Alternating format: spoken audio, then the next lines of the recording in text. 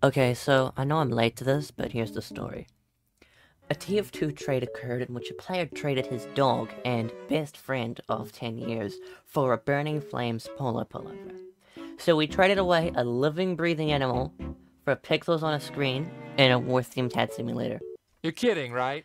Somewhat contradictory, the buyer claims that his family couldn't afford to take care of the dog, yet he had 4,740 keys, which ends up being around $7,015 American, to buy some TF2 hats with a fancy, unusual effect.